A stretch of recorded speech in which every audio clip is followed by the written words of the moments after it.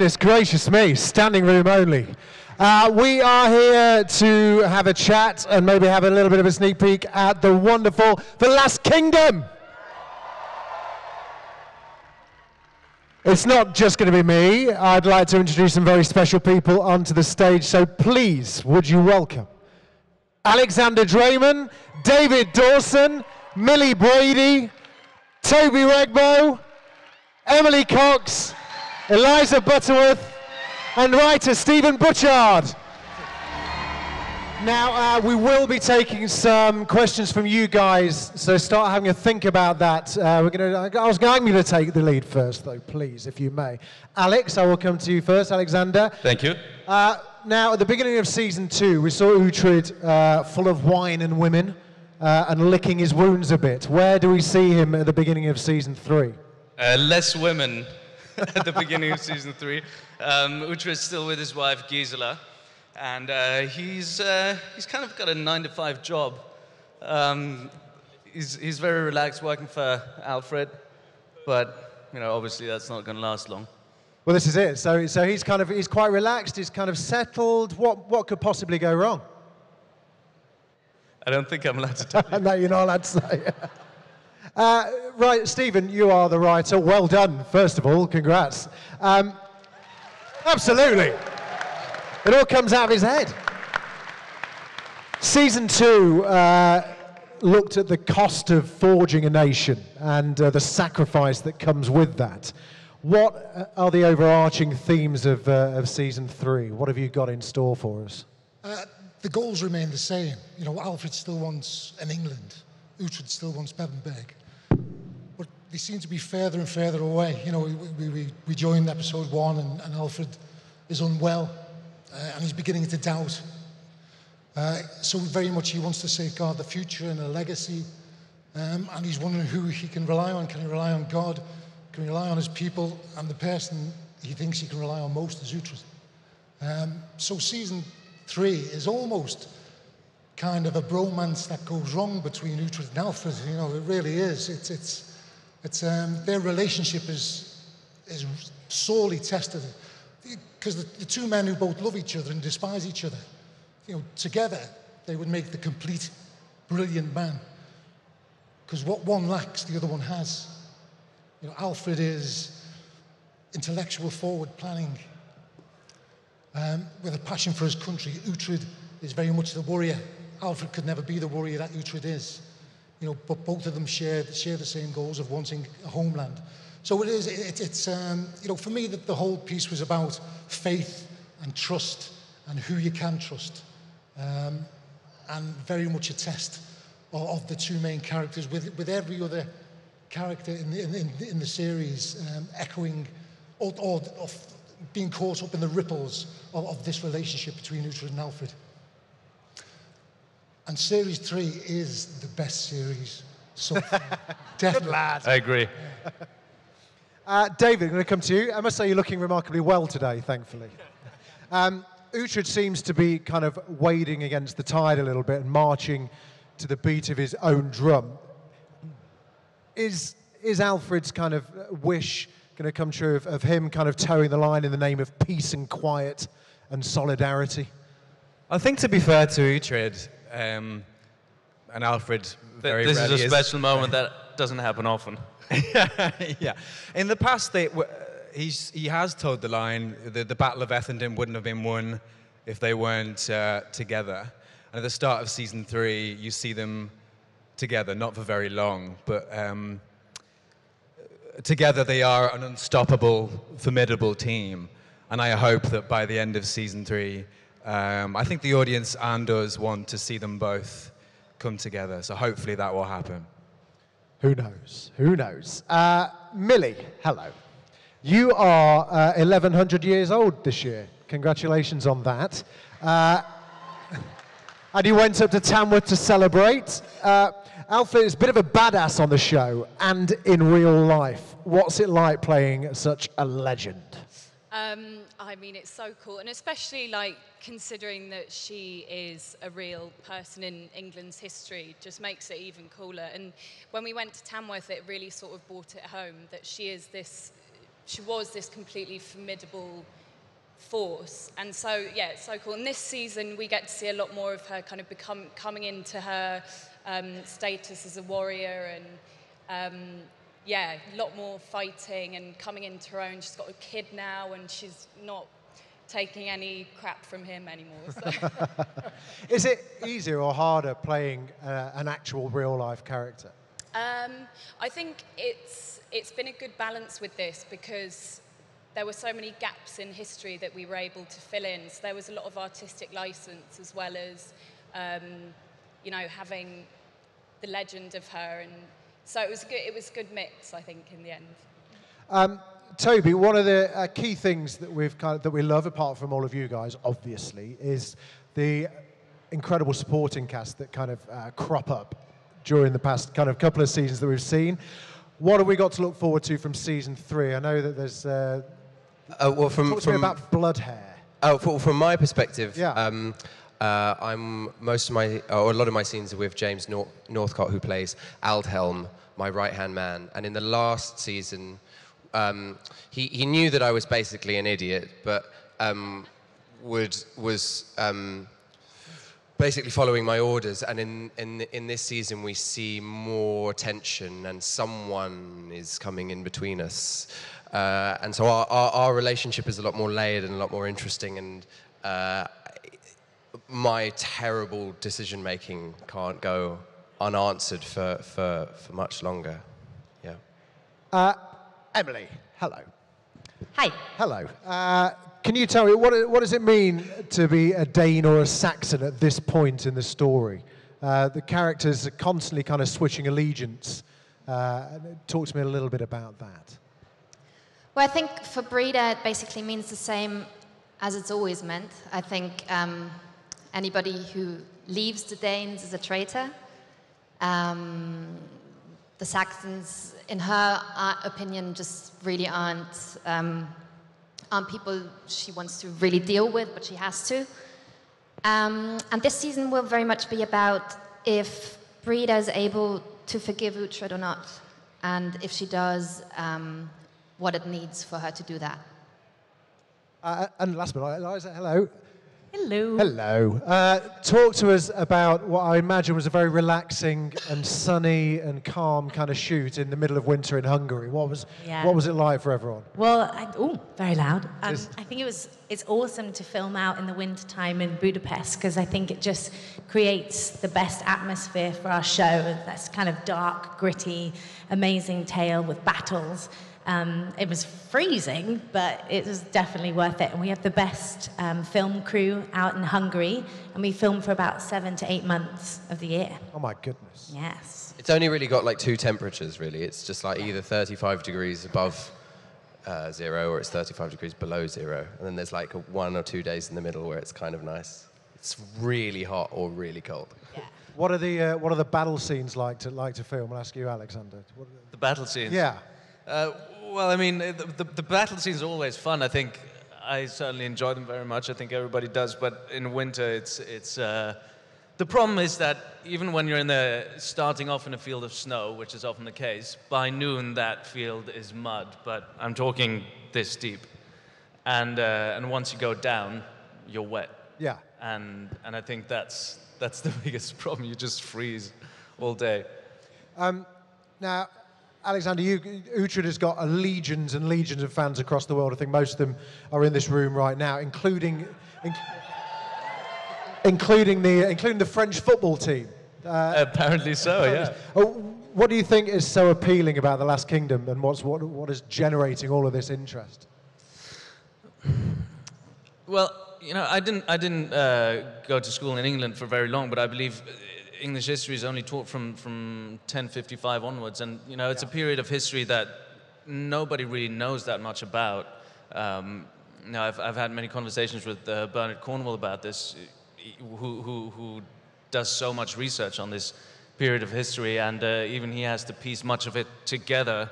And I think it's wonderful to have a show that brings that period of time to life in in such a gritty way.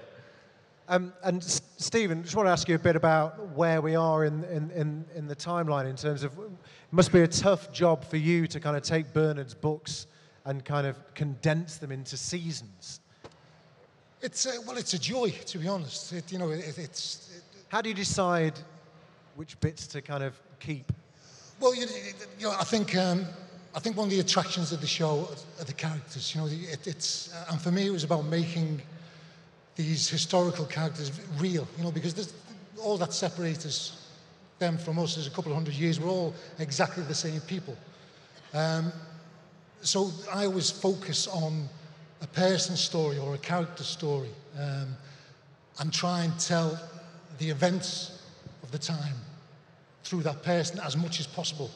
Because I think that's what the audience enjoy. They enjoy seeing history played out through people that they can engage with. In terms of the books, we tend to go through 2 books per season. So at the end of season 3, we're up at book 6.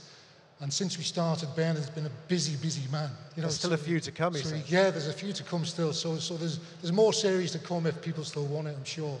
But in terms of condensing it, you choose tent poles throughout. You choose events, the key events, and then build the show around it. But also you have to be aware of we have such a great ensemble cast, and people want to see them, and they want to see them be part of it.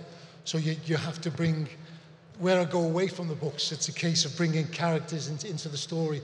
And Bernard's been so generous, he completely understands that television is so different to the books. So he's happy for me to veer away from the books, and he's always supportive of it.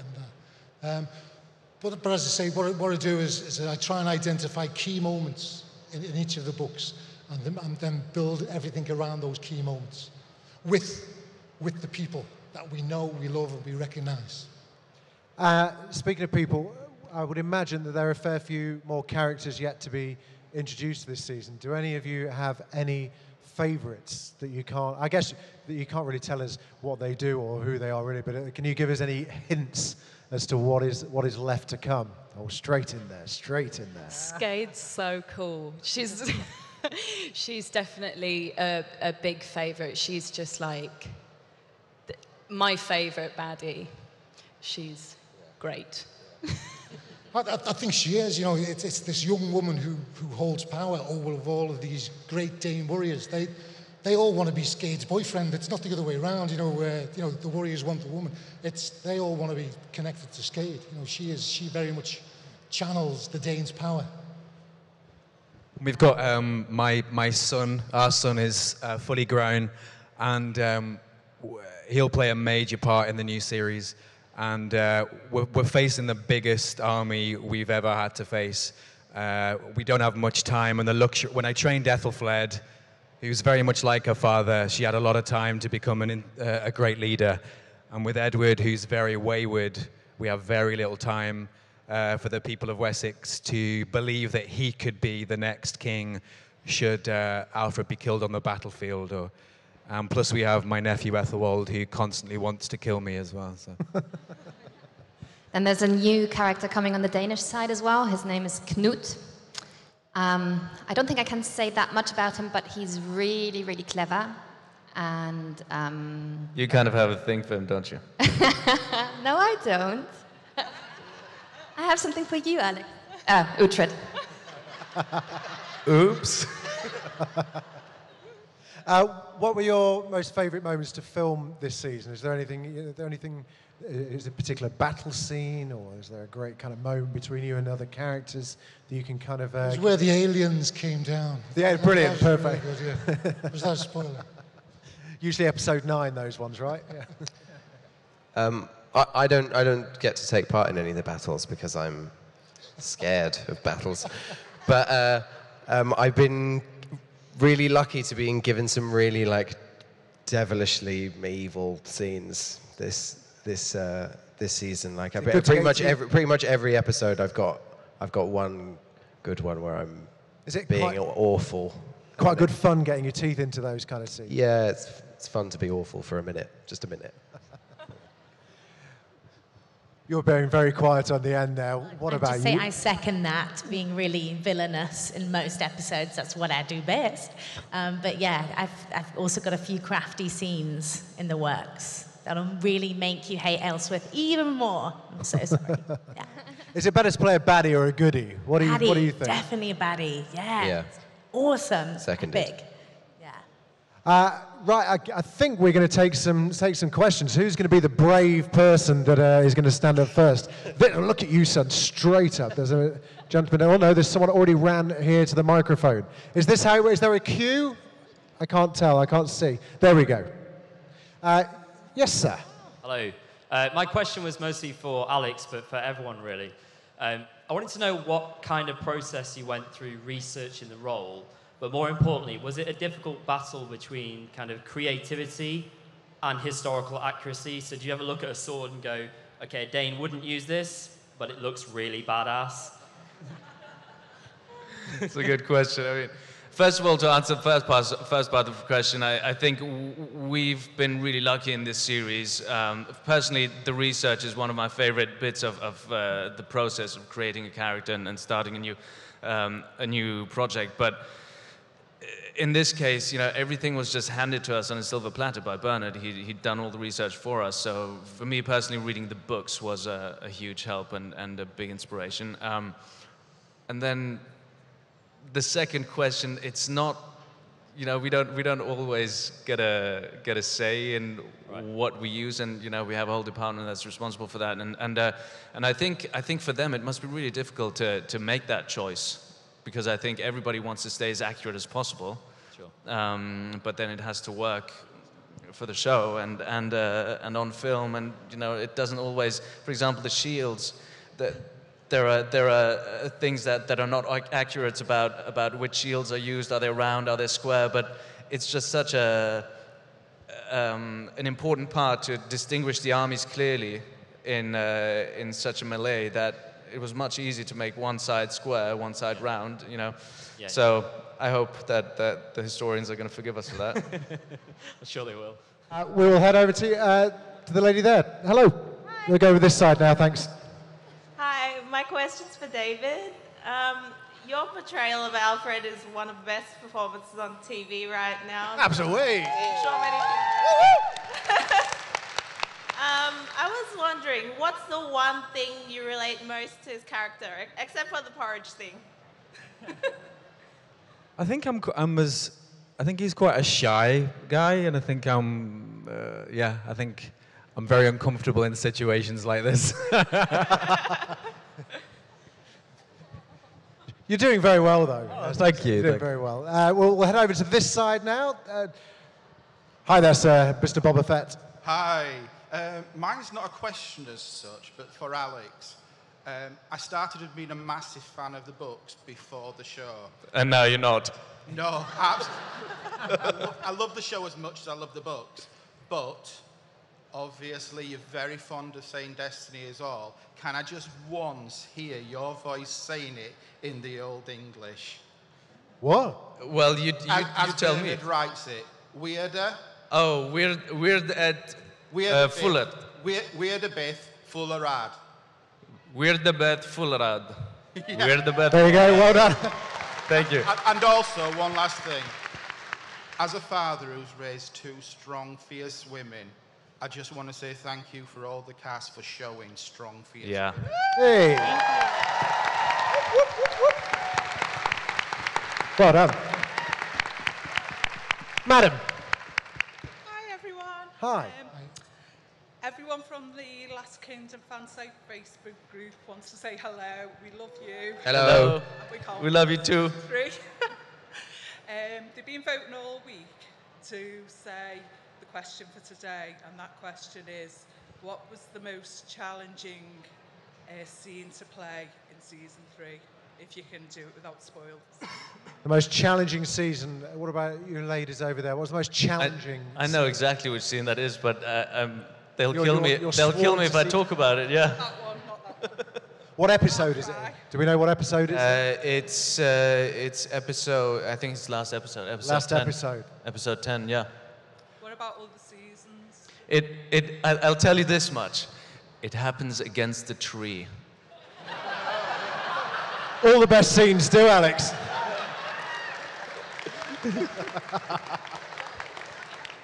Any particular scenes that have stood out for you in previous seasons that we can talk about in particular? What was the most challenging scenes for you guys? In the first season, I think it was challenging for me playing Elsworth because she was kind of always perceived as quite villainous and maybe slightly severe, but it was during the illness of their baby Edward where you finally saw a glimpse of her nurturing, maternal and warm side, and that was quite challenging because it was so different from how I'd been playing her previously, and really nice so she could become more multi-dimensional as well.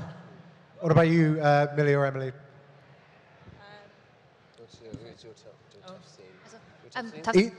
Well, a scene that was quite tough was losing a child in the woods, just because of the nature of the situation. Yeah. Yeah. Yeah, that would be hard. That would be hard. Which side? We're with that side. We'll go to this side next. Hello there. Hello. I find shows like The Last Kingdom and other medieval drama are great to inspire and give color to fans of another little thing called Dungeons and Dragons. I was wondering if any member of your team ever played or was curious to try it one day. Wow. I am. I've never played it, but I really, really want to give it a go. I still, like... Oh, you fan, please. Can I just come and play it with some of you guys at some point? Yeah. You? All right. You can teach me the rules. There you go. Anyone else? I'd be up for it. Actually, I have a very good friend who I live with in LA, and she's into it, and I haven't had time yet, but I'm gonna join one. You're gonna get into it. Yeah. There you go. That solve your problem. Look out for Toby, who'll be in one of the stalls later, stocking up on all the bits and pieces. Yeah. That's called chaotic evil or chaotic neutral. That's where you want to go. Oh yeah? Yeah. Okay, that's my sweet. advice. Okay, sweet. Chaotic evil or chaotic neutral? Yes. I thought you said Celtic neutral. Okay, chaotic neutral. Yeah, that's what I'm going for. Chaotic neutral, my favourite. Lovely, thank you. Hello there. Hi, I'm from the Last Kingdom TV crew. Hello. Hi, and I'm a moderator for Alex's personal fan site.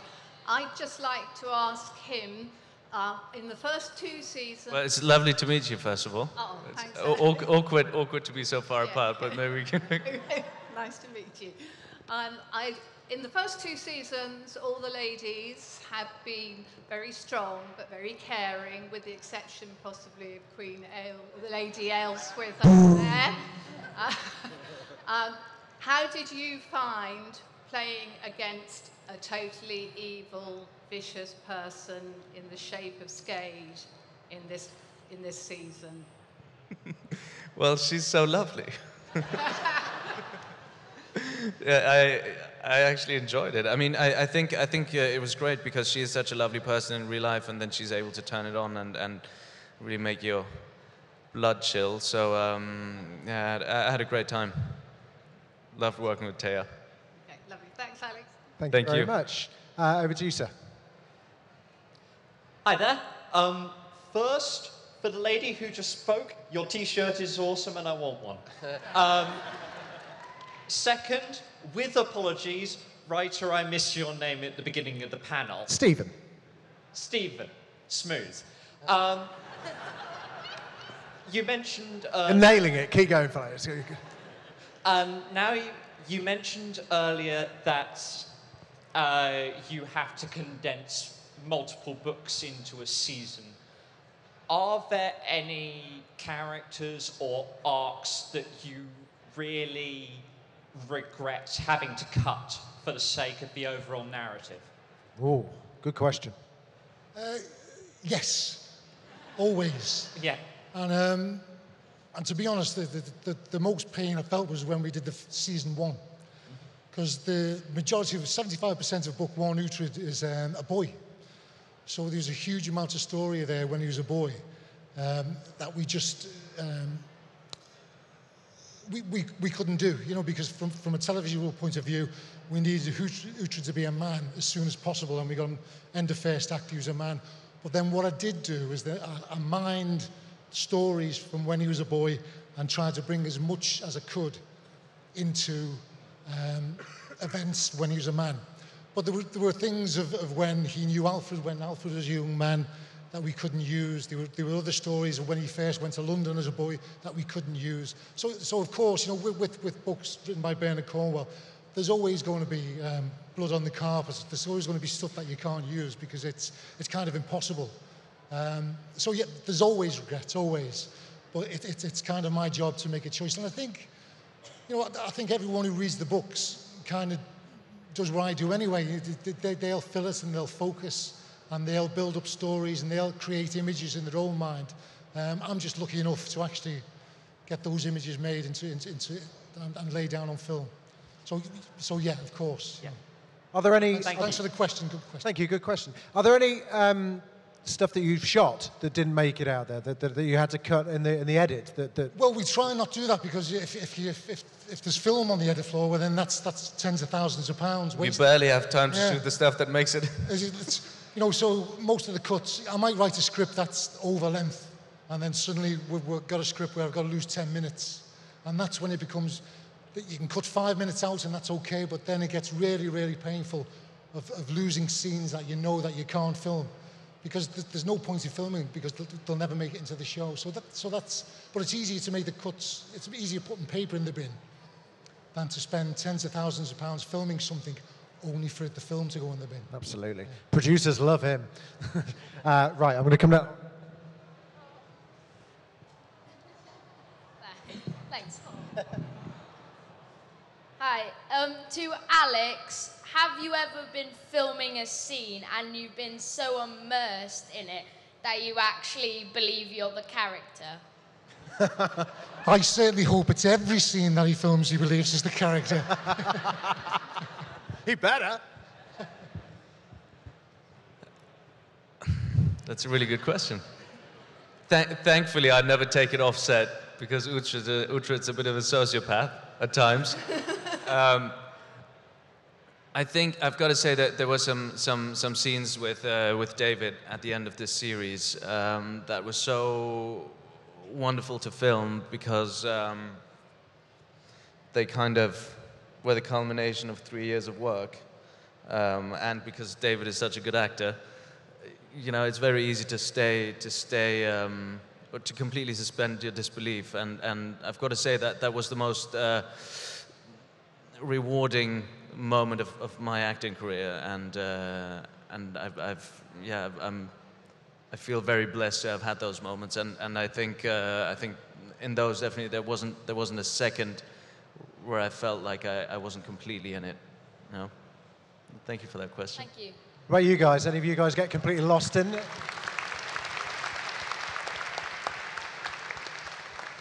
What about the rest of you? Is it quite difficult to go home afterwards and just be yourselves?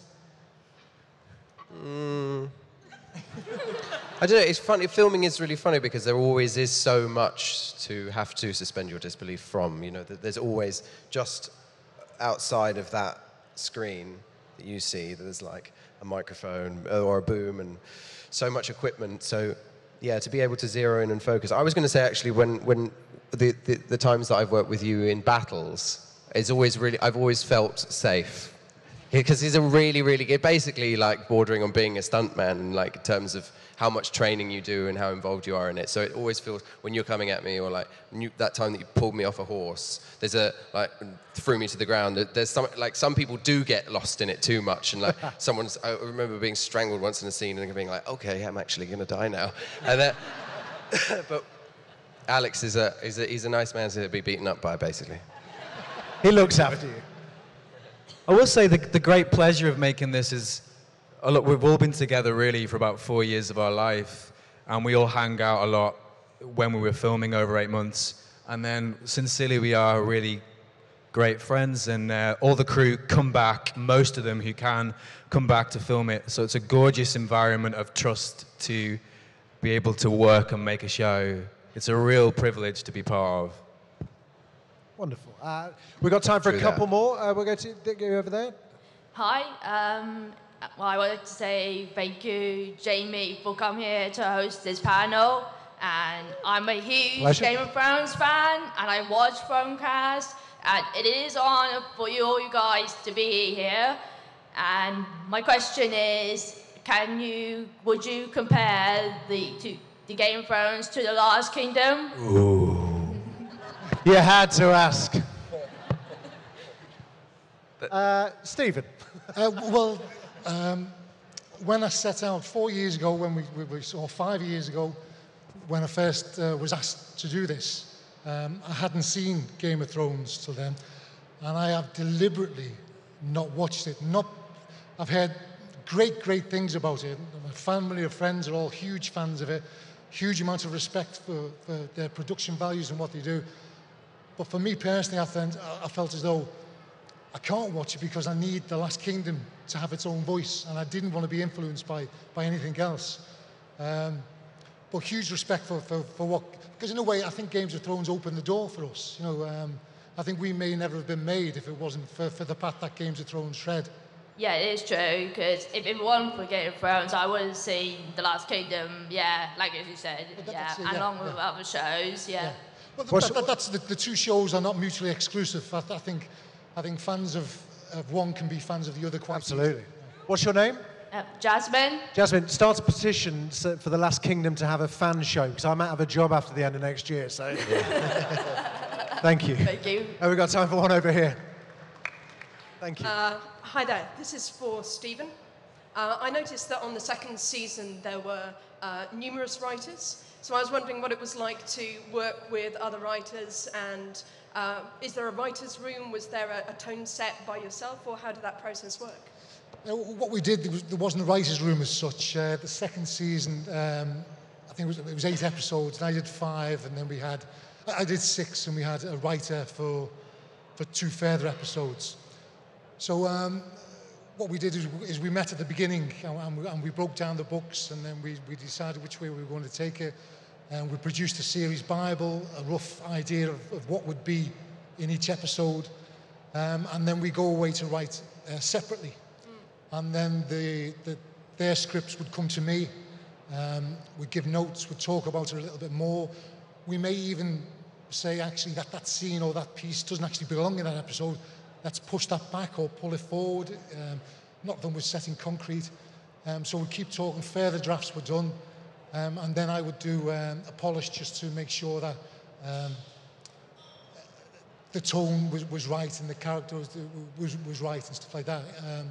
But it was real joy to work with the writers, because you feed off each other, and that's particularly in the early stages when you're creating story and you're trying to identify episodes. It's really nice to have other people in the room and approach it there.